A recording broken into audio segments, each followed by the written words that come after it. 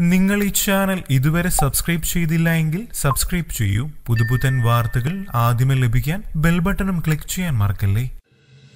Jithu Joseph സംവിധാനം ചെയ്ത ആദി എന്ന ചിത്രത്തിലൂടെയാണ് പ്രണവ് മോഹൻലാൽ മലയാള സിനിമയിലേക്ക് എത്തുന്നത്. വിനയം കൊണ്ടും ലാളിത്യം കൊണ്ടും പ്രേക്ഷകരുടെ മനസ്സിൽ കയറിക്കൂടിയ താരം കൂടിയാണ് പ്രണവ്. ഇപ്പോൾ സോഷ്യൽ മീഡിയയിൽ വൈറലാകുന്ന ഒരു വീഡിയോ ഇതിന്റെ തെളിവാണ്. ചെന്നൈ വിമാനത്താവളത്തിൽ വലിയ ക്യാരി ബാഗും ചുമന്ന് ഡ്രൈവർക്കൊപ്പം നടന്നു പോകുന്ന പ്രണവിന്റെ വീഡിയോയാണ് പ്രചരിക്കുന്നത്. ക്യാരി ബാഗിന്റെ ചക്രം ഉപയോഗശൂന്യമായതിനാൽ ഡ്രൈവർക്ക് അത് കാറിലേക്ക് കൊണ്ടുപോകുക ബുദ്ധിമുട്ടായിരുന്നു. തുടർന്ന് പ്രണവ് തന്നെ ആ ബാഗ് തോളിലെടുക്കുകയായിരുന്നു.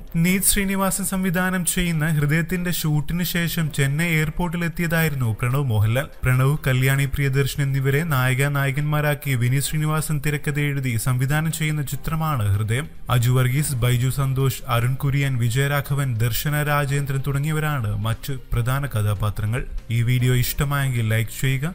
കൂടുതൽ വാർത്തകൾക്കും വിശേഷങ്ങൾക്കുമായി ഈ ചാനൽ സബ്സ്ക്രൈബ് ചെയ്യാൻ മറക്കല്ലേ. നന്ദി.